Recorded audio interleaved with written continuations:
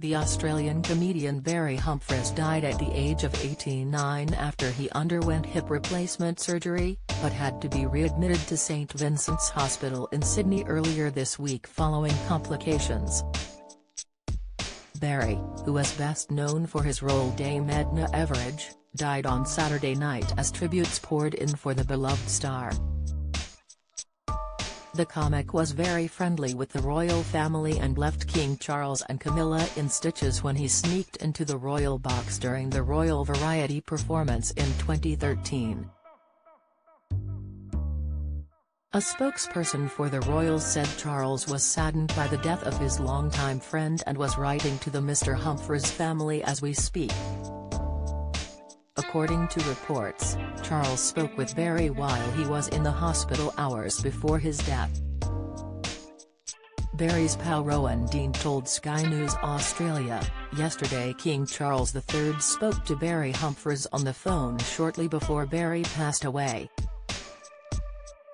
He added the comic would not want people to be in mourning as he urged fans to celebrate his life instead. Rowan continued, "I spoke to Barry on the phone only a couple of days ago and as usual he was cracking jokes. I also saw him in hospital about 10 days ago and he had us in stitches." A spokesman for St Vincent's Hospital in Sydney, David Faulkner, said, "I can confirm Barry Humphries passed away this evening Sydney time, around 7 p.m. on Saturday evening." Following the news of his hospitalisation, the Australian comedian's family released a statement to Australia's 10 News First earlier today. The statement read, "Barry Humphries is currently in hospital receiving treatment for health issues. Barry would like to thank everybody for the support and good wishes he has received but would like more and more." It continued, "He would also like to thank the wonderful doctors, nurses and staff at St Vincent's Hospital."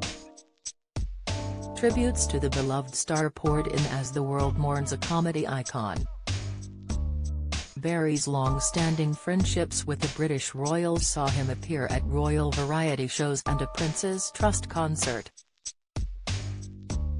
He is also said to have been a favourite of the late Queen Elizabeth II and the Queen Mother.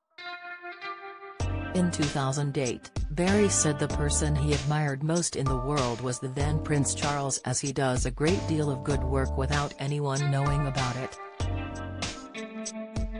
The soon-to-be-appointed monarch is said to have been a particular fan of Barry's other famous character, Sir Leigh Patterson.